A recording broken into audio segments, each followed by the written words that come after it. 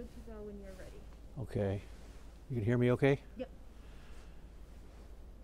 Okay, I'm standing here on the stair steps of a beautiful French colonial home designed by Danielson Cook for Conrad and Grace Hoska, built in 1890. On February 19th, 1903, Conrad was, in the morning, Conrad was to join with two of his friends for a morning stroll down where they worked in downtown Tacoma. And so follow me as I head on down to the sidewalk and talk a little bit about the two people that were with him and the decision they made that day that had real historic consequences for the city of Tacoma. So follow me on down and I'll tell you the rest of the story. So it was here that it was around 10:30 in the morning, and Conrad met with two of his good friends, all of whom had served on the Tacoma School Board. One of whom was Alfred Lister, whose brother Ernest became governor of the state of Washington a few years later. Alfred owned a foundry, and also Eric Rosling, who was a very prominent attorney. Conrad was a mortician, but had also served as the Pierce County coroner for 3 terms and also on the Tacoma School Board.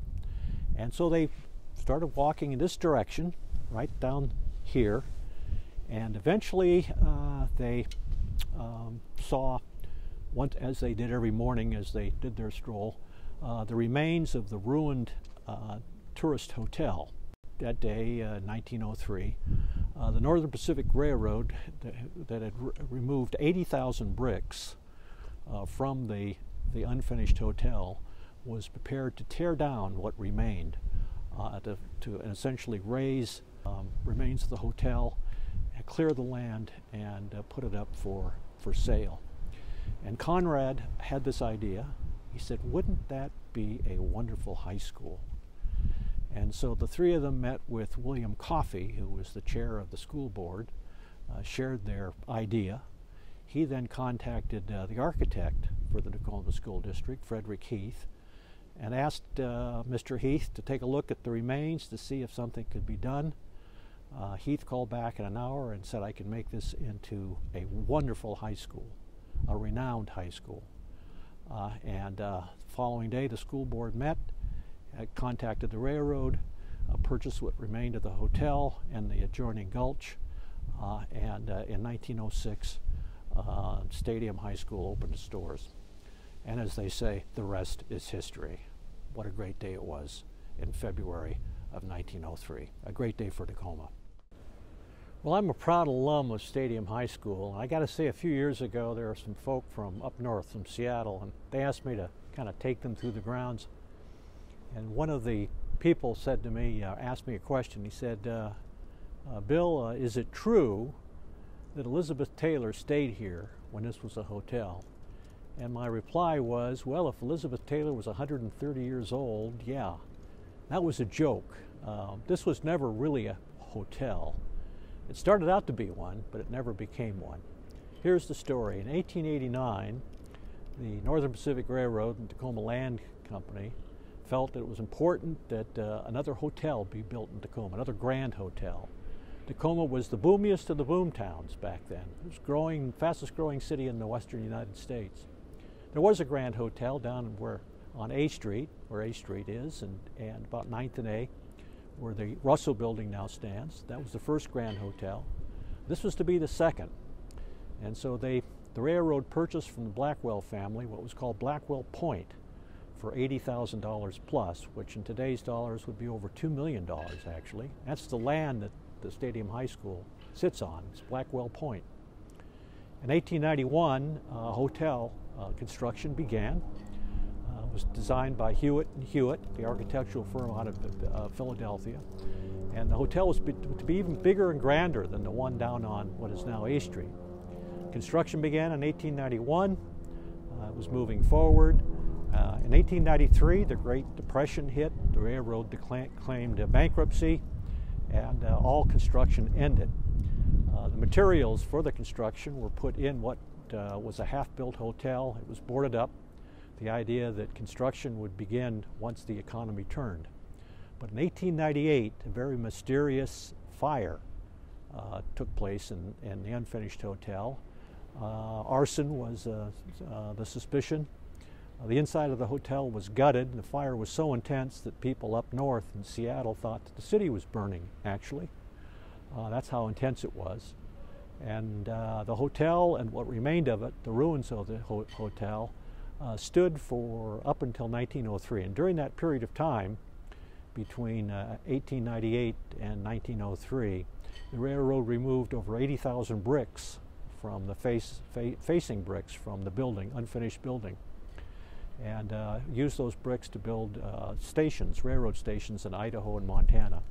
And we know that Conrad Hoska and Alfred Lister and Eric Rosling approached what remained of the building, and we know the story that they convinced the school district to make this into a wonderful hotel. Frederick Heath was the architect. He was convinced he could do something grand. He used the concept of what the hotel was to be for his architectural design. And so Stadium High School, which was then known as Tacoma High School, opened its doors in 1906. It was very controversial, but the chair of the school board, William Coffey and Charles Drury, another school board member, were strong advocates. And the citizens passed eventually the bond issue that allowed for the construction of this great hotel. And in 2006, the restoration was completed on the 100th anniversary of Stadium High School. I might note that Stadium High School was named after the Stadium Bowl. We'll talk a little bit about that, walk down to the bowl and say a few words about that, which is also a remarkable achievement. So this is an incredible building, and what a magnificent symbol of what makes Tacoma great. Let's go down to Stadium Bowl and say a few words about that.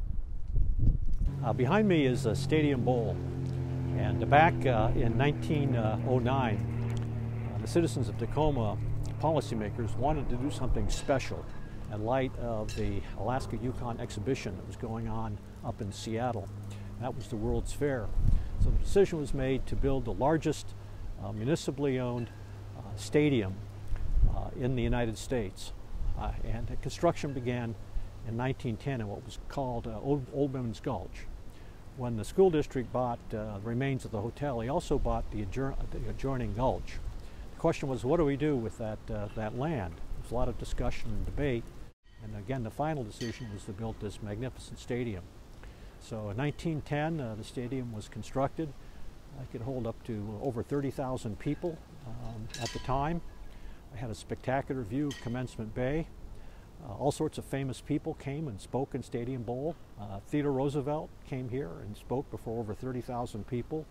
President Woodrow Wilson spoke here, as did Warren Harding. Babe Ruth hit a baseball out of the stadium. General Pershing came here after World War I.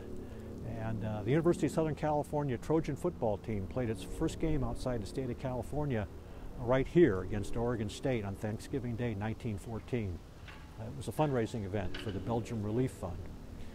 Texas A&M, the fifth-ranked team in the country, played a football game here against Washington State in 1941. The Penn State Nittany Lions flew all the way across the United States to play Washington State here in 1948. University of Washington played games in the Stadium Bowl. So this has an incredible history about it. The earthquake led to the condemnation of the bowl, but it was restored later. Not the entire bowl, just about half of it remains, but the history of it's pretty extraordinary, and it's really made a mark in Tacoma's history.